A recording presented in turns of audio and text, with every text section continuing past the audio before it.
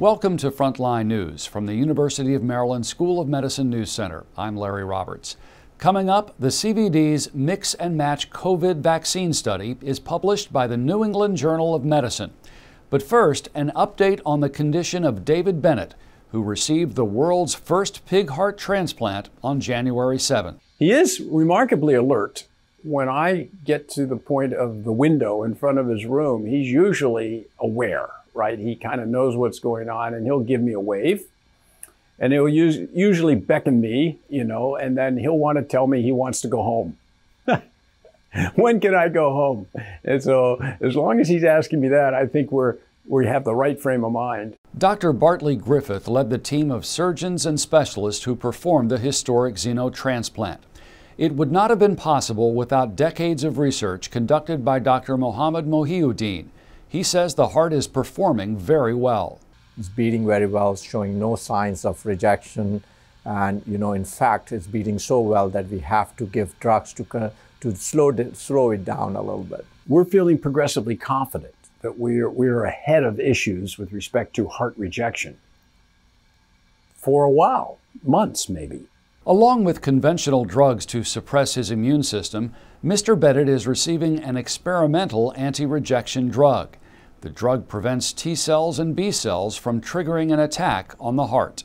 But our main drug that we are using is anti-CD40, which we have shown in our previous experiments in non-human models that is very critical. So this antibody, anti-CD40, is not used clinically in transplant these days. It is only used experimentally. Dr. Griffith says Mr. Bennett is also improving because of the round-the-clock care he receives from an army of specialists and nurses. It's an array of specialists that include people who focus on infection prevention, people who are what we call critical care physicians who just really spend their life taking care of patients who are in ICUs.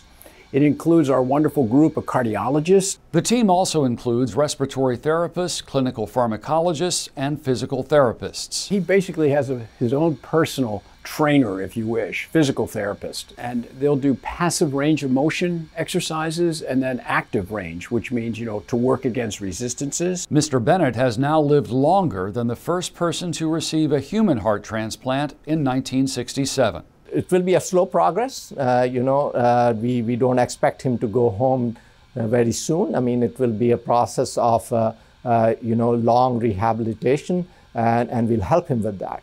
And hopefully, one day, he'll be able to go home and walk his dog that he wishes to do. In our Discovery segment, an important vaccine booster study conducted by the Center for Vaccine Development and Global Health is published in the New England Journal of Medicine. The study found mixing and matching booster vaccines was safe and effective, and in some cases better than following up with the original vaccine.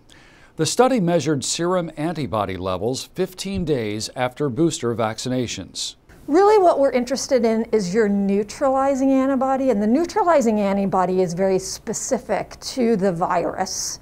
So while your total antibody production is important, the neutralizing antibody is critically important.